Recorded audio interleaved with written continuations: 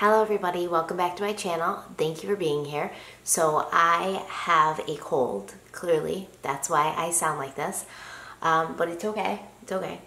I'm prepared. I have my Earl Grey tea and it just fogged my glasses up, and I have my Kleenexes, so just bear with me. I'm gonna do the best I can, and I think it's gonna be okay, because if you can get past the fact that I sound like this, I think you're really gonna enjoy the case today.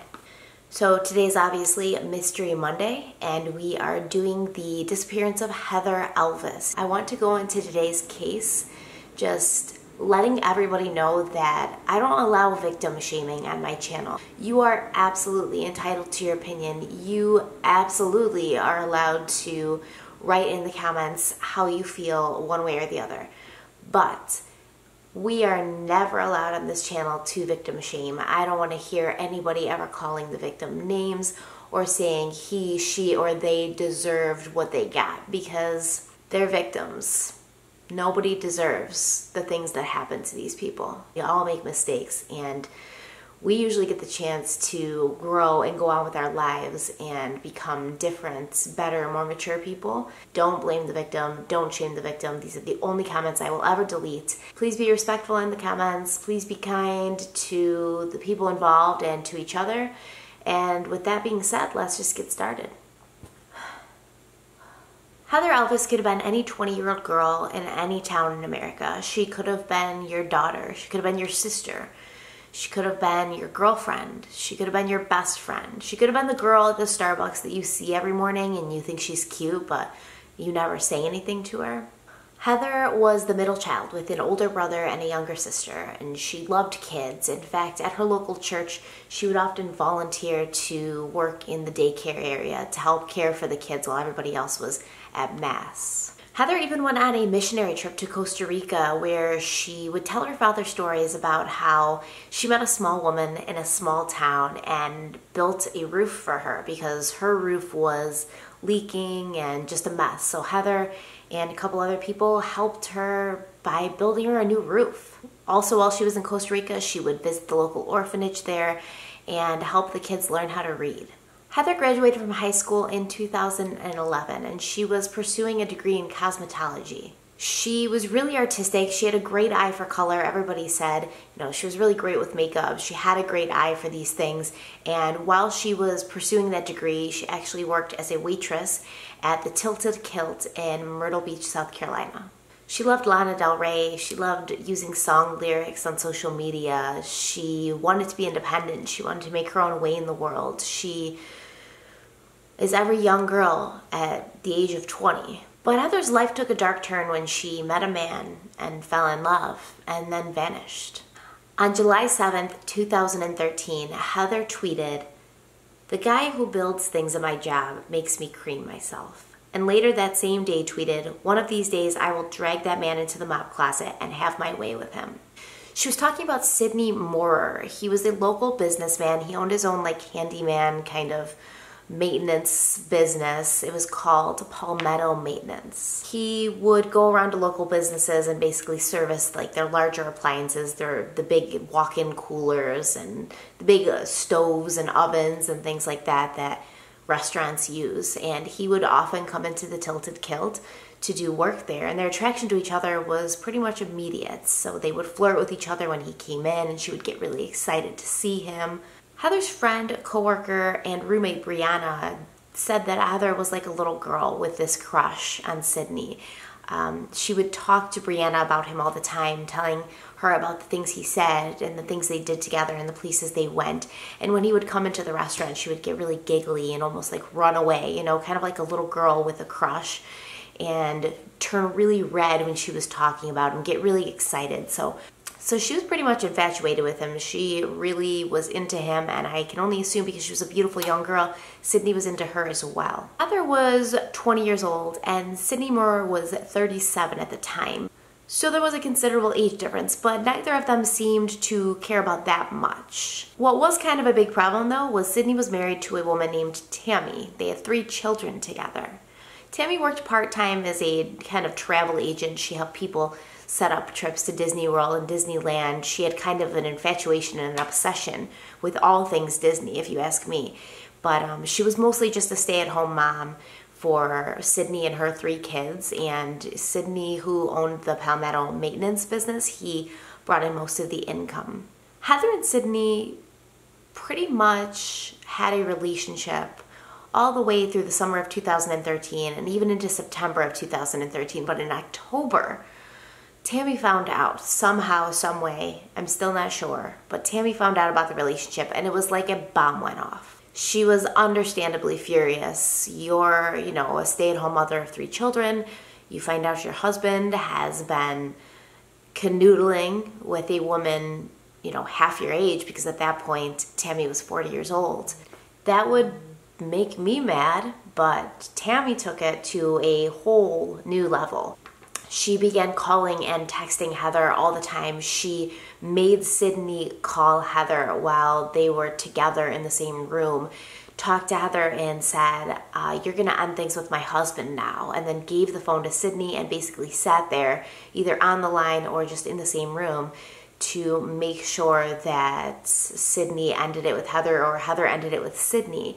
And at that point, during that phone conversation, Sydney went all out, telling Heather, like, you meant nothing to me. You were just a girl who spread her legs. So he basically just sat there and put her down and talked bad to her to make her feel bad, and probably to put a show on for Tammy, to let Tammy know, this was just a fling, like it doesn't mean anything, you don't have to worry about it.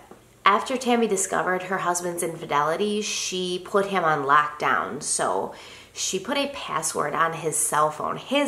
She put a password on his cell phone that he didn't know, and only she knew, so that if he ever needed to use his phone, he had to ask her permission to unlock it. She would go to work with him. Every time he left the house, she was with him. She even handcuffed him to the bed at night so he couldn't leave. That's crazy. Like, if you have to do that to your husband so you can make sure he's not cheating, it's time to find a new husband, girl. Enough. She took him to a tattoo parlor and forced him to get her name tattooed on his lower stomach. And I guess as he was getting tattooed, she looked at him and she said, well, if you hadn't done that thing with that girl, this wouldn't be happening right now. But keeping tabs on Sydney and raising their 3 children apparently didn't keep Tammy busy enough, because she continued to harass Heather. She sent her a text in late October and it said, someone is about to get their ass beat down. Your bitch is about to take his last breath. You can tell me where you are right now or I will find out another way. That way won't have a great turnout for you. I'm giving you one last chance to answer before we meet in person. Only one. And then this was followed by another text that said, hey sweetie, ready to meet the missus? Heather didn't respond back till November 1st, and she said, I think you're a little obsessed with me. I'm nobody you need to worry about any longer. Then on November 5th, Tammy responds back, by the way, Dad no longer owns a phone. She's so creepy and weird because she was referring to Sydney Moore as Dad in a conversation with his lover, who, I guess was young enough to be his daughter, if he had her at 17. Weird, man. So she's obviously at this point trying to get under Tammy's skin, trying to get a reaction from her, just trying to hurt her and scare her and harass her because she's pissed. Heather responded back to that creepy, weird text with simply just a period, like a period. And I assume that meant, I'm done with this conversation. I'm done with you. I'm not talking about this anymore, period. According to prosecutors, November 5th was the last time that Heather and Sydney would see each other in person. I'm not sure how they knew that. I'm not sure where they got those facts from, but that is stated in the report. So on November 15th, Sydney and Tammy take their kids across the country to California for a Disneyland trip. They loved all things Disney. They loved Disney to an unsettling, obsessive point. But anyways, they were gone for almost a month. They did not get back until October 11th. So while they were gone, it was almost like a weight lifted off of Heather. She didn't have the distraction of Sydney around. She didn't have the fear and threat of Tammy hanging over her head. While they were gone and out of town, Heather started to get her life back together. She started to get back to her old self. According to her roommate, Brianna, this was the time when she really just kind of began hanging out with friends and family more, began acting like the old Heather before all the drama with Sydney and Tammy had gone down. She even, was about to start a new job as a makeup artist, which is exactly what she wanted to do and what she was going to school for. She started dating again, so she was definitely like trying to move past the whole Sydney thing, and it seemed to me like she was doing a good job of it. In December, Heather's roommate and friend Brianna, she left town to go visit family in Florida for the holidays. So that left Heather alone in their apartment. She and Heather would still text and speak frequently, and Heather told Brianna that she was going out on a date with a man she had met. The man's name was Stephen Schiraldi, and he picked her up on the 17th of December at around 7 p.m. from her apartment. At that point, they went to have dinner, and then they drove around to look at Christmas lights, which was one of Heather's favorite things to do during the holidays. And then after that, he brought her to the Inlet Mall parking lot and taught her how to drive stick shift because his truck had a stick shift. She even texted Brianna to let her know that Stephen was teaching her how to drive stick shift, and she sent Brianna and her father, Terry Elvis, a picture of her in the driver's seat of Stephen's truck. And the caption of that picture said, "Just learned to drive stick, I'm a pro." It was kind of a inside funny joke with her and her dad because her dad had a truck that Heather loved, and he had always tried to teach her to drive stick, but he said it never ended well. And it was kind of funny to them. They would always laugh about it. So he was happy to see her kind of taking initiative and learning how to drive a stick because he knew it was something she always wanted to do. Neither Brianna nor Terry Elvis would know that this picture of Heather looking happy, loving life, moving past the dark place in her life, that would be the last picture that they would ever see of her. She's dropped back off at her apartment by Stephen between 1 and 1:15 in the morning, and then this is where things get really specific. So I'm going to glance down to my notes every so often because there is a very specific timeline. So at 1:35 a.m., Sydney Moore calls Heather from a payphone. Call lasts about 5 minutes. At 1:44 a.m., Heather calls her roommate, Brianna. And remember, Brianna's out of town visiting family for the holidays, and Heather calls Brianna and told her, she was really upset. So she told her Sydney had called, and he said he was leaving his wife. He said he missed her, and he wanted to see her. And at this point, Brianna basically just said, you're in a good place right now. I don't want to see this ruined for you. I don't want to see you getting wrapped back up with this guy. Why don't you take some time, sleep on it? We'll talk about it tomorrow. And Heather told her, she was just going to hang out at home, surf the internet for a little bit, and then go to bed. The call with Brianna lasted about 2 minutes and 20 seconds. At 2:29 a.m., Heather calls the payphone that Sydney had called her from earlier, and there's no answer. And then at 2:42 a.m., Heather's cell phone pings at Longbeard's Bar and Restaurant in Carolina Forest.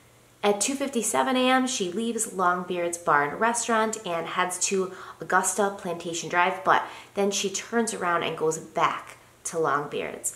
And at 3:16 a.m., while she is still at Longbeard's, Heather's cell attempts to call Sydney's cell phone. There's no answer. She leaves Longbeard's and heads back to her apartment, arriving there about 3:19 a.m., but she doesn't stay put long.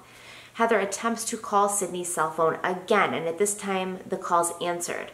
The call lasts for 4 minutes and 15 seconds. Sydney's cell phone shows that it is at his home, and Heather's cell phone shows that it is at her home. At 3:25, Heather's phone once again leaves her apartment. So remember, she gets back to her apartment at 3:19 a.m. and leaves at 3:25 after having a call answered by Sydney's cell phone. So at 3:25, Heather's phone once again leaves her apartment and heads towards Peachtree Landing, which is this little secluded wooded lake area that has a boat landing at it in Myrtle Beach. Her phone stops at Peachtree Landing at 3:37 a.m. At 3:36 a.m., a private home video surveillance camera captures a dark-colored Ford F-150 coming from the direction of the Moore residence heading in the direction of Peachtree Landing. The camera that captured this is only 1.7 miles away from the Moore residence. At 3:39 a.m., Heather tries to call Sydney's phone again. There's no answer. Calls are attempted from Heather's phone to Sydney's cell phone again directly after, and then again directly after that. So she basically called him 3 times in a row. No calls were answered. Also at 3:39 a.m., a business surveillance camera captures a dark-colored Ford F-150 heading in the direction of Peachtree Landing, coming from the direction of the Moore residence. At 3:41 a.m., Heather calls Sydney again. There's no answer. At 3:42, there's no more activity coming from Heather's cell phone. So this either means that her phone was shut off or that the battery died. At 3:45 a.m., the business surveillance camera that saw the Ford F-150 driving towards Peachtree Landing sees the F-150 driving away from Peachtree Landing in the direction of the Moore residence. And then the home surveillance video camera at 3:46 a.m. captures that truck passing again, coming back from the direction of Peachtree Landing and heading in the direction of the Moore residence. And remember that home video surveillance camera is only 1.7 miles away from the home of Sydney and Tammy Moore. So on December 19th, Heather's car is found abandoned at Peachtree Landing, parked sideways for some reason, and her parents are contacted. The police show up to the house of Terry Elvis, who actually owned property in Peachtree Landing, weirdly enough, just yards away from where Heather's car was discovered. But they went to Terry Elvis's home and they asked him, about her car because it was registered to Terry. And he had a spare set of keys, so he and the police went to Peachtree Landing, and actually he opened the car and they kind of went inside the car and were looking around, and I guess it was messy, but Terry said that was pretty standard for Heather. She was a 20-year-old girl and she typically didn't keep her car very neat and tidy. I definitely didn't. I still don't. The decision of the police to allow Terry Elvis into the car, to look in the car, and then as well to take that car and drive it home was highly speculated at, because technically it was a crime scene. They didn't take pictures of the crime scene. They didn't rope the crime scene off. They didn't go in the car, with gloves and everything to make sure that it was a sealed off and contained crime scene, and then they let him drive it home. It was just the way that was handled was heavily criticized, but I don't think the police knew it was a crime scene at the time. I think they just thought it was a young girl ran away, or maybe she had too much to drink, so she parked her car and walked home. I don't think they thought that this was going to be the scene of a crime. But at the same time, that's kind of the police's job to think ahead and kind of consider all possibilities, so I don't know. Peachtree Landing, the surrounding wooded areas, and the water was obviously searched for Heather, but no sign of her has ever been found. For 2 months, the police followed leads and tips, any lead and tip that they got, and many were pouring in. But they kept circling back to Sydney Moore with, I think, good reason, right? So she was in a relationship with an older man who was married and had kids. His wife found out, threatened Heather, and, basically then became a jailer to her husband. It's a weird situation. It's a situation where a lot of emotions are running high. It's no wonder to me that they kept circling back to Sydney Moore. And also during his first interviews with them, he had lied and misled them and basically did everything he could to not help out at all.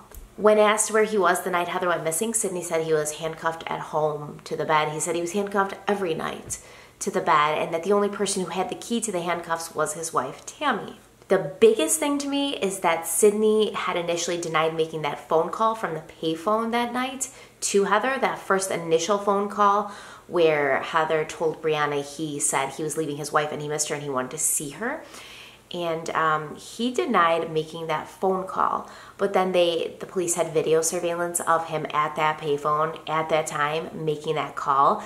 And so he finally admitted to it once he knew they had proof and said, yes, he did make the call, but he was only telling Heather to leave him alone and stop bothering him. But the funny thing is, Heather's cell phone records and Sydney's cell phone records were pulled, and there was no sign of her trying to contact him at all in the weeks leading up to her disappearance. So why would he feel it necessary out of the blue at 1:30 in the morning to call her and ask her to leave him alone?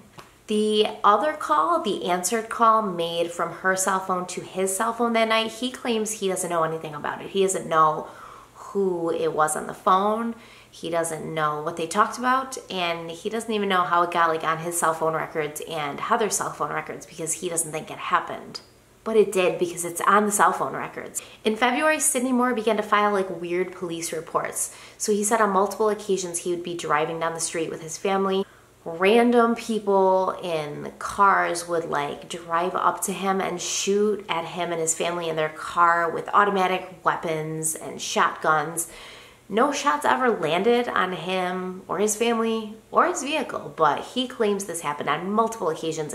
I just thought it was worth noting that at this time he was making a lot of claims that people were harassing him and his family. And Tammy was saying the same thing, that people were harassing her husband, her kids. She wrote a Facebook message to one of her friends, and it says, "Well, Sydney cheated on me in the months of September, October with a psycho whore who has since went missing, and now her crazy daddy is threatening to kill my children in Sydney, therefore making Sydney stupid."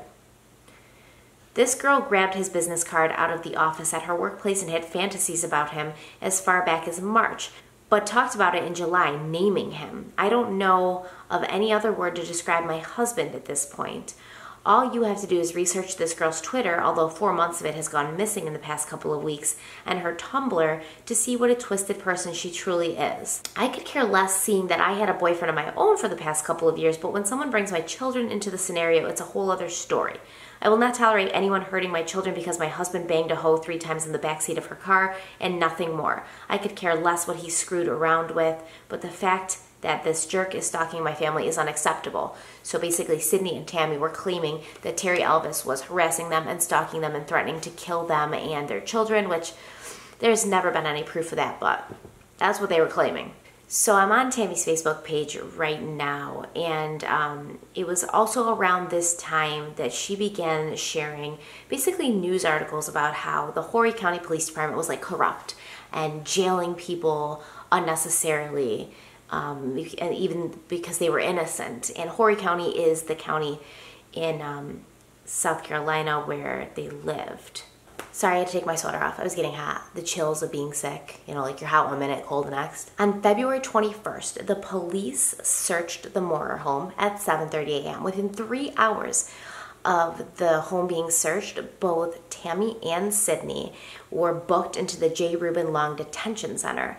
There were 6 arrest warrants that were put out for Sydney and Tammy, and these were for indecent exposure, obstruction of justice to the investigation of Heather's disappearance, and kidnapping. Basically, they discovered that on December 20th, 2013, which was just a couple days after Heather went missing, Sydney was providing false and misleading information. You know, he lied. So, obstruction of justice. On February 24th, 2014, a press conference was held that basically said Sydney Moore was being charged for the murder of Heather Elvis. Apparently, something they found in the couple's home led them to believe that Sydney and Tammy had kidnapped and murdered Heather.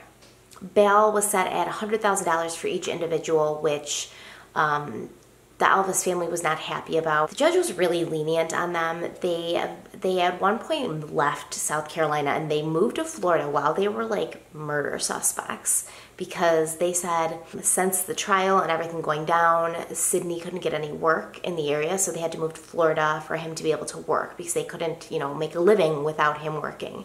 And so the judge let them move to Florida, which kind of shocks me a little bit, but I mean, I guess they were wearing electronic monitoring devices and they knew where they were, so it's not too crazy, I guess, but I don't know. It just seemed like the judge was a little lenient.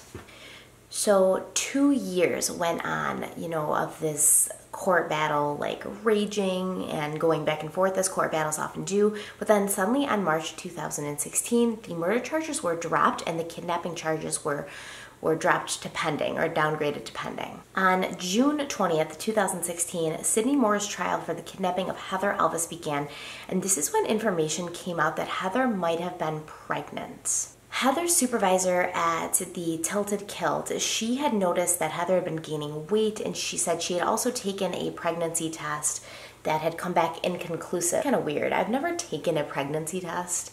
And I've taken lots of pregnancy tests. You know, I got 3 kids. I've never taken a pregnancy test that's come back like inconclusive. You know, it's either like 1 line or 2, a negative or a positive. It's pretty standard, so I'm not sure what that meant, but apparently the test came back inconclusive. Another supervisor of Heather's at the Tilted Kilt, he said that Tammy Moore had called him and basically told him that he had to fire Heather, or, you know, her husband wasn't going to be doing work for the establishment anymore. She said that Heather was running around town, basically spreading rumors that she was pregnant with Sydney's child, and it was making, you know, it probably was making Tammy look bad, and she said it was ruining her family, so the girl needed to be fired. And the supervisor at the Tilted Kilt, he said he didn't fire Heather, obviously, because she was a good employee. She wasn't late. She was a nice person. And he just thought it was kind of crazy that Tammy had demanded him to do that. The night that Heather disappears, right before he calls her from the payphone, Sydney is captured on surveillance camera buying a pregnancy test from a Walmart. Sydney claims the pregnancy test had nothing to do with Heather. He claims that he and Tammy were trying to have another child. Why? I don't know. God, why would you do that? You're in the worst possible position a marriage could be in, but let's have another baby. He said that Tammy was pregnant at one point, but she lost the baby, and I think there is some proof from hospital records that she was pregnant at one time. I couldn't really find a lot of evidence that backed that up. It was just kind of one source I saw that in, so I just thought I'd mention it here in passing, but I don't know for sure.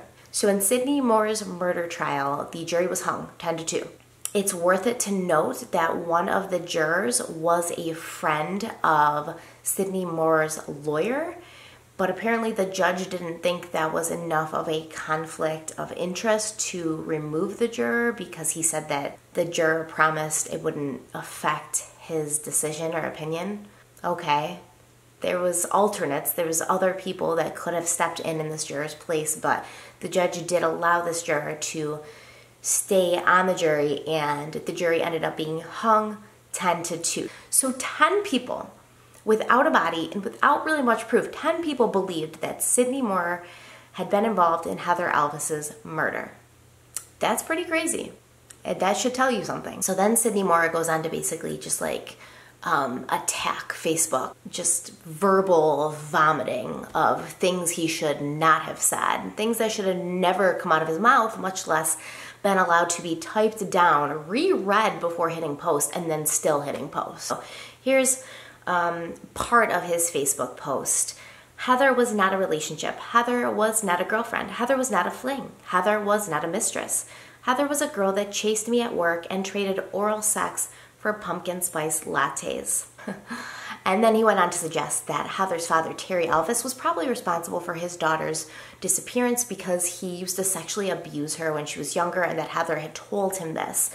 Even though she's not a girlfriend, she's not a mistress, she's not a fling, she's just, trading oral sex for pumpkin spice lattes, you guys still had these deep conversations about her past and her family, and she felt safe to open up to you about traumatic childhood events. Which is it, Sydney? Which is it? Were you just trading PSLs for BJs, or were you having deep conversations about her past and her childhood? You can't have it both ways. But he tried to. In the very same Facebook post, he tried to. Now, it is worth mentioning that there, were some shady dealings in Terry Elvis's past that were discovered. The only things that can honestly be legitimized is that he had a couple charges of fraud from the 1980s, and he had an arrest for assault and battery in 2001. Everything else is alleged, everything else is speculated, nothing's actually proven, so I'm not going to go into all of that because I'm not about talking about the father of a girl who's gone missing. He's lost his daughter, and unless he was doing something or acting in a way that made me suspicious of him, which I don't think he is, and I don't think he has, in my opinion. Other people might feel differently.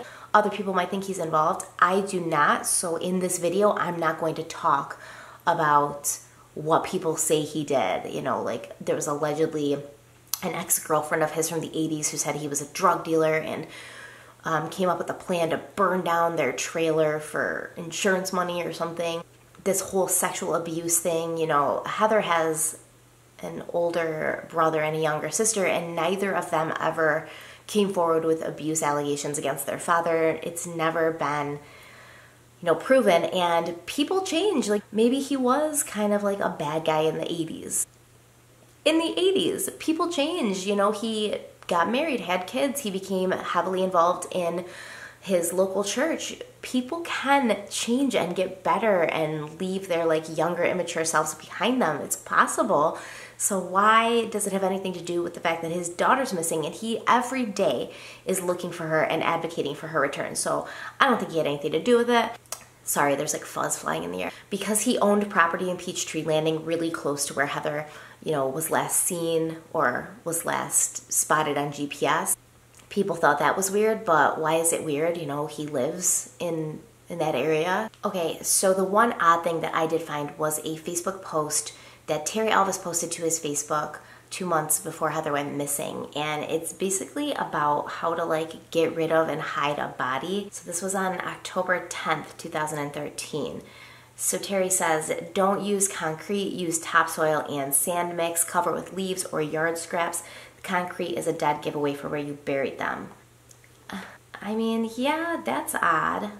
Definitely strange. It doesn't mean that he kidnapped and killed his daughter. It means that maybe he, is interested in darker things. And, you and me, I'm making this video, you're watching it, we're interested in true crime. We've thought about these things before, right?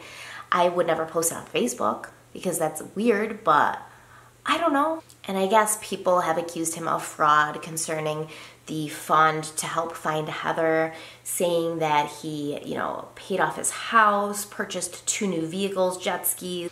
Once again, that is alleged. There's obviously been no proof, or the police would have had him on the radar. And to my knowledge, the police never suspected him or thought he was involved at all. And I feel like they know more than I do, or any of us do. And he's a father, like he's a grieving father, there'd be no reason for him to kidnap and murder his daughter. She wasn't having a negative impact on his life. And, they seem to have an okay relationship. Just the night that she went missing, she was texting him while she was on her date, pictures of her driving a stick shift. So clearly they didn't have this bad relationship where they weren't talking, or she didn't feel like he would be happy with her for sharing something that was good in her life. I don't see it. So that's my opinion. Don't come for me, or do. I don't care. So new developments have happened in this case just this week. So on Tuesday, October 23rd, this past Tuesday, Tammy Moore was sentenced to 30 years in prison for the kidnapping of Heather Elvis. Sydney's trial for kidnapping is set to start probably within the next couple of months. They did say sometime in 2018, and we're running out of time in 2018. And it can't come soon enough because, yes, he's currently in prison for obstruction of justice, but I think he's like going to be up for parole in a couple of years, and I really don't want to see this guy like ever walking the streets again. Ever. Keep all the 20-year-old girls who want pumpkin spice lattes safe from Sydney Moore, because this guy's a scumbag, like regardless of whether he kidnapped her, regardless of whether he was involved in her death. We don't even know if she's dead. I can only assume because it's been, several years now and there's been no sign of her. I do think that she came across foul play. But even if he's not involved in any of that, this guy's a scumbag. He cheated on his wife, who, yes, was crazy, but still, you're married. Get a divorce. Cheated on his wife, who he had 3 children with a 20-year-old girl who's vulnerable and young and, doesn't know anything about life right now. Pretty much. She's just learning. Then when his wife finds out, he basically calls this girl and just like makes her feel like crap.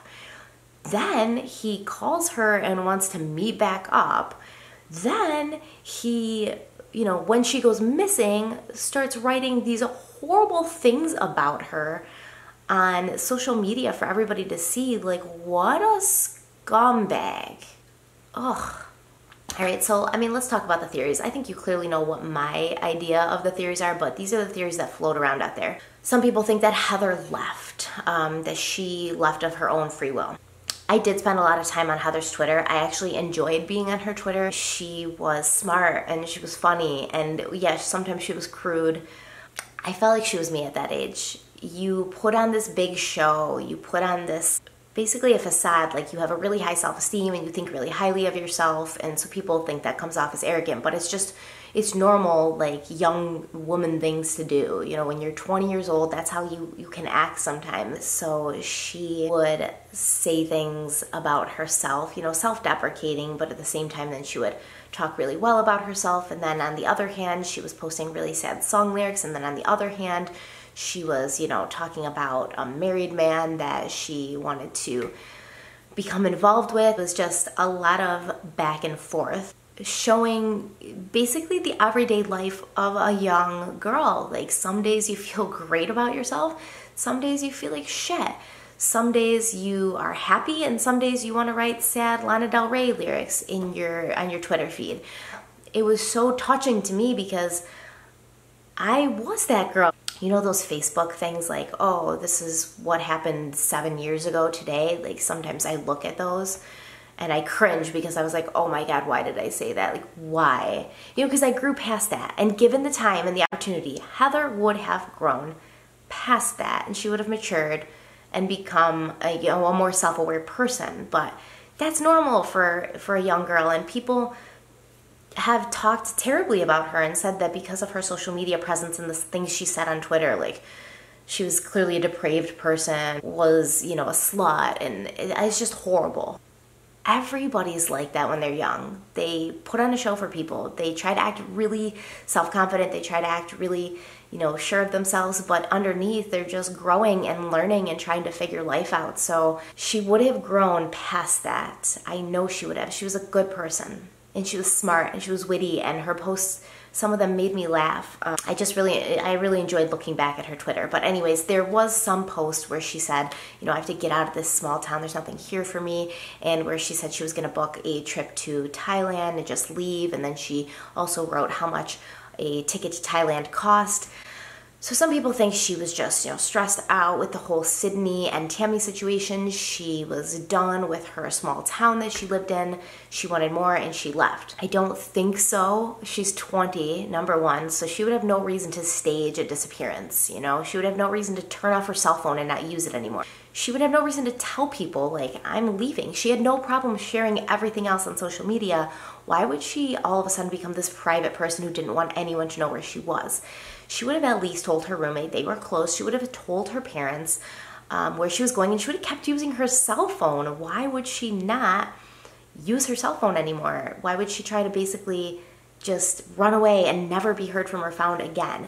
Plus, she was starting a new job that she was super excited about. You know, she had gone on this date that, you know, she, by all accounts, enjoyed and had a great time at, and she could have had a second date with him. She was building her life up to the way she wanted it, so I don't think she would have just up and left. That's my opinion. The second theory is that the man she went out on a date with that night, Steven, that he did it. When they first talked to him, he was really cooperative, worried about her, wanted to help out. He even took a polygraph test, and he passed. But when the cops pulled Tammy's GPS records from her cell phone, they kind of felt like what Steven had told them about the night and how it had gone and where they had went didn't really line up completely with the records that showed on Tammy's cell phone. So they went to talk to him again about it to clear up the discrepancies, and at that point he kind of shut down and became uncooperative, and he didn't want to help anymore. And they asked for his cell phone records, and he wouldn't give them his cell phone. So I don't know. I guess that's kind of shady. It's also a little shady that right after she disappeared, Heather, he changed the seats in his car. So he like tore the seats out of his car and put bucket seats in, and that is like the last picture that was taken of her was her sitting in the driver's seat of his car, which is a weird coincidence. And typically, I'll always tell you, I don't believe in coincidences. I say that to everybody. I don't believe in coincidences. I think everything happens for a reason, and I think everything is connected and everything means something. But I don't think that Steven had anything to do with it. I think he was afraid that they were going to try to pin it on him after it happened because he was the last person to see her alive. And he's probably seen a crap ton of Law and Order, like we all have, and he kind of knows like how these things can go. Last person to see them alive, usually a romantic partner, like all signs would point to him. So he probably didn't want to give the cops anything that could help them build a case against him. That's my opinion. Obviously, we've already talked a little bit about it. A lot of people think Terry Elvis did it. I don't, so I'm not going to talk any more about it. And we already did talk a little bit about his past and why people suspect him and the horrible things that Sydney said about him and what apparently happened with him and his daughter. So I'm not going to talk any more about it. And obviously, the last theory, which is the theory I believe is Sydney and Tammy together kidnapped and murdered Heather Elvis. With Sydney being on lockdown so much, why would he have been allowed to leave the house at 1 o'clock in the morning to go make a phone call from a payphone to call Heather and let her know that he missed her? Why wasn't he chained up in his bed again? Why, was he allowed to leave the house? So I think that Tammy and Sydney both went to this payphone and she was with him waiting in the car while he made the call from the payphone. And I think they wanted to lure Heather out of her home and have her meet them somewhere so that they could, do harm to her. I think that, in my opinion, Tammy honestly believed that Heather was pregnant and didn't want her husband's bastard child running around town being a source of everlasting embarrassment for her and her family. So the security cameras captured the dark Ford F-150 driving towards Peachtree Landing and back that night. Sydney and Tammy do own a black Ford F-150, and I think in court they pretty much proved that that was the vehicle that was caught on the surveillance cameras. So why are you driving to Peachtree Landing at the same time that, Heather is there? And why is Heather there? Because you told her to meet you there. That second phone call that went to Sydney's cell phone, I don't believe that Sydney had that cell phone with him. I think that Tammy still had the cell phone because we know she basically took it from him and she even told Heather, Dad doesn't have a phone anymore. I think she had it, and I think she either answered it or gave it to Sydney to answer and told him to tell Heather to meet them at Peachtree Landing. Because why else would Heather be there? It's in the middle of nowhere, really. It's secluded. It's 3 o'clock in the morning. What is her motivation to go there unless she was told to meet someone there? So the timelines are really tight. At 3:41 a.m., Heather calls Sydney again and there's no answer. And so we can assume that nobody was there at this point. It was just Heather. And then at 3:42, there's no more activity found on Heather's phone, so she's off the grid at this point. And then at 3:45, the business surveillance camera records the truck going back towards the Mora residence. So this would have had to happen really quickly. I think Tammy was hiding in the back of the truck or the back seat, and Sydney pulled up to Heather's car, which would have been the only car there, and parked sideways, so pretty obvious. And he was just quick, get in, motion for her to get in when she got in the car because she trusted him, and he told her to meet her there and told her he was leaving his wife and he missed her. Why would she not get in? So when she got in, he was probably shut your cell phone off. I don't want anybody to be able to track us. My wife's crazy. She probably has a tracker on your phone. Turn it off. So she probably then willingly turned her phone off. I'm not sure when something happened to her. I'm not sure what happened to her, but I do believe that she was in that truck with both Sydney and Tammy, and I think that, she was killed by them. And I don't know where her body is, but you have to understand this is Myrtle Beach, this is swampland. There's a lot of places that you could put a body where it would be hard to find. There was also a person who testified in the case, and I believe he was a cousin of Sydney's or Tammy's, but he claims he saw a picture of Heather on a cell phone at the Moore residence, and the picture of Heather was clearly taken after she went missing, and he said that the picture really unsettled him, it disturbed him, and it made him afraid because it was just, it wasn't a good picture.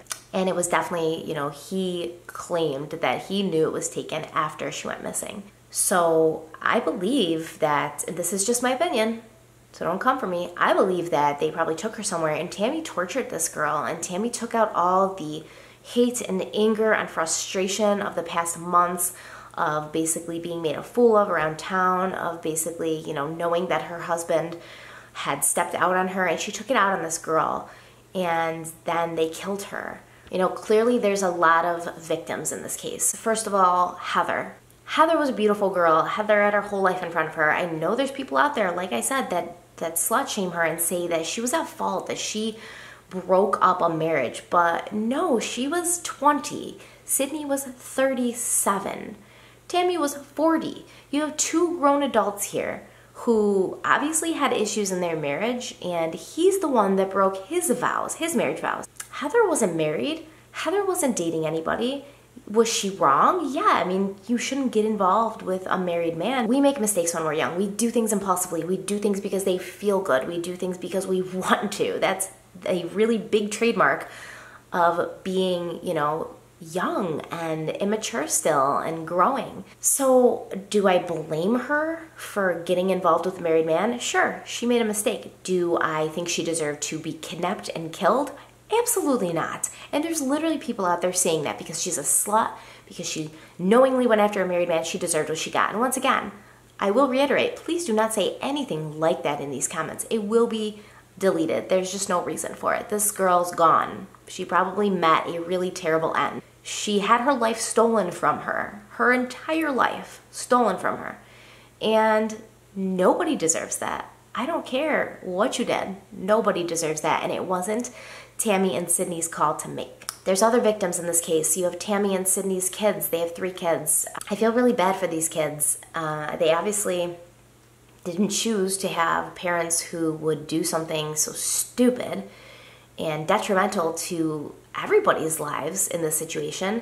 And now their parents are both in prison for a while, and you know, they have to grow up without a mom and a dad. And I hope that they overcome this and they move on and they still, you know, have happy and healthy lives. It's possible they can do it. They're probably better off away from these 2 people. And obviously you have Heather's family, Heather's brother, Heather's sister, Heather's mother and father. They're still looking for her. They still think she's out there. They still want to find her and they want to know what happened. And they, you know, even said they would sit down and talk to Sydney and Tammy if they thought that it would bring some sort of closure or conclusion to the whole thing. If Sydney and Tammy could tell them where Heather was, whether she's alive or dead, they just want to know. And they know that Sydney and Tammy know. Just in case Heather is still out there, I do want to give you guys a description. Obviously, once again, it's important for people on YouTube and social media to keep a lookout for people who are missing, and Heather Elvis is technically still missing. So she had a couple tattoos. She had a 6-inch compass rose on the inside of her left forearm, a 6-inch stylized sea turtle on the left side of her torso, an infinity symbol on the right side of her torso, a small ocean wave on the outside of her wrist, and a sugar skull on her right thigh. She's described as being about 5'1" with brown hair and weighing about 118 pounds. She also has brown eyes. She's been missing from Myrtle Beach, South Carolina since December 18th of 2013. If anybody sees her or has any information about her disappearance, please call the Horry County Sheriff's Office, and the number is 843-915-5350. I will put a link of Heather's Twitter in here as well in case you want to scroll through. I think it's a really telling, beautiful kind of story about a young girl who is trying to find her way in the world. She is poetic and can be dark sometimes, but can also be really happy and really funny and really relatable. And I'm very, very sad that she's gone, and I'm very, very sad that she didn't get a chance to grow up and become a mother, because I think she would have been an excellent mother. I'm really sad that she didn't get to live her life, and it's unfortunate that these things happen, but I will keep you guys updated on this case if you'd like. As I said, Tammy Moore is going to be in prison for the next 30 years. Hopefully she doesn't get paroled, and I have a good feeling because of the way that Tammy's case went, when Sydney gets up on trial for the kidnapping of Heather, that he will as well be convicted of that. I definitely think they did it together, and I think everybody else thinks that too. Okay guys, thank you so much for being here. It's getting to that time now where I have to leave for work, but I really appreciate you being here. Thank you so much for all the support I've gotten for my channel and my videos. I love that you guys are out there watching these videos. I love that you guys are there to discuss these with me. I love that we have a little community here now that I can depend on and go to when I want to talk about true crime. If you like this video, give it a big like. If you haven't subscribed yet, please go ahead and subscribe, and I'll see you in the comment sections of my next videos. Thank you guys so much. Stay kind and stay beautiful. Have a great day. Mwah. Bye. Well, they say people come, they say people go. This particular diamond is extra special. And though you might be gone and the world may not know, still I see a celestial. And I should, but I can't let you go.